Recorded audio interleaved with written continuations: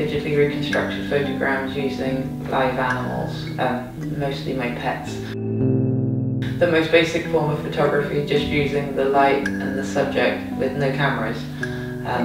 And then those pictures are scanned and I make larger digital composites.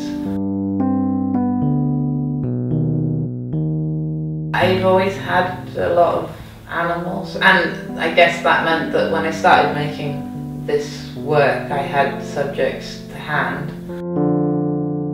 What I like about photograms particularly is because it reduces it down and makes it quite a simple image, then somehow the details of that can be even more touching. So say you notice their little feet, or there is quite a lot of detail even though there's quite a lot of information missing in terms of a traditional photograph.